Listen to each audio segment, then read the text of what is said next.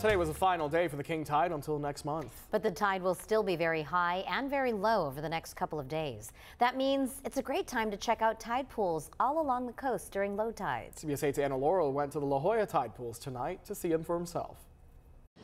Exploring tide pools right now is the best time because it's king tide. That means that the low tide is extremely low, so you could see animals, sea life that you might not ever see otherwise.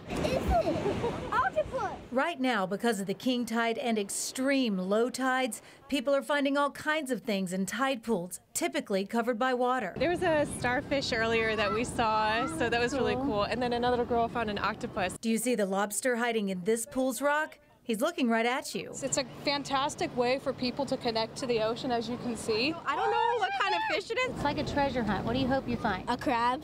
A crab? I want to find a fish. A fish. Octopus. And they just might. The time to go is 1 hour before and 1 hour after the listed low tide.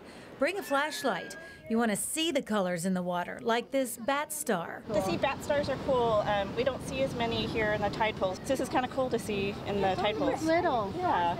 And you can see him, he's actually crawling. Check out the neon colors of this sea snail. It's a Spanish shawl nudibranch. How do you know that?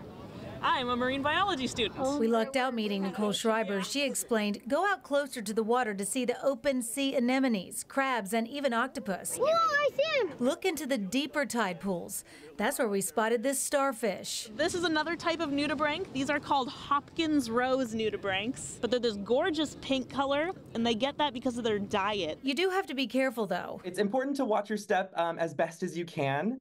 The tide pools are teeming with life. You don't want to crush a mussel shell or sea anemone. And Matthew Arolado with Birch Aquarium says, touch marine life as gently as you would your own eyeball.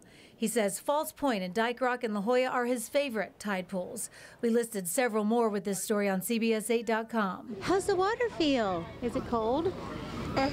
These really low tides will stick around a couple more days and then dip again for the next king tide event, February 9th and 10th. In La Jolla, this is Anna Laurel for CBS 8.